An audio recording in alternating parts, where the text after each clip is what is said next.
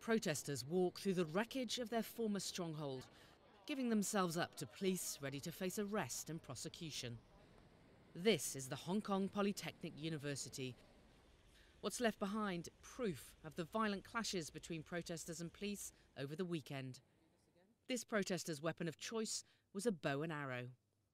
Happy to pose for photos on Saturday, by Tuesday he is exhausted and walks out to be arrested by police. So why did you decide to use a bow and arrow within this movement? We are not a monster, we are not the killers. We just want to protect myself. The police had said bow and arrow is a lethal weapon, so they may use live fire. But their guys have a gun, they want to kill us. We don't have a choice. But not everyone is ready to accept defeat.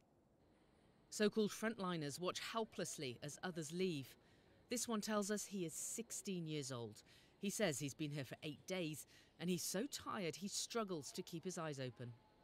But he's determined to keep fighting. We want to stay behind and liberate Hong Kong. A lot of people are leaving. How do you feel about that? I think we should keep going and stay. Hong Kong is relying on us.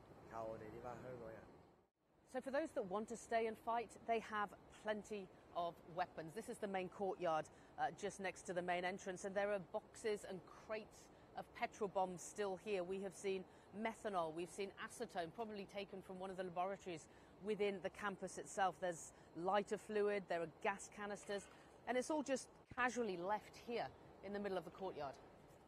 Just a week ago, stockpiles of explosives like this would have been shocking. But a lot has changed in a week. Eric Chung is a solicitor who has voluntarily come to advise those who want to leave. For those underage, they know that we got to deal with the police, that they won't be arrested, so they can leave. They can return home soon.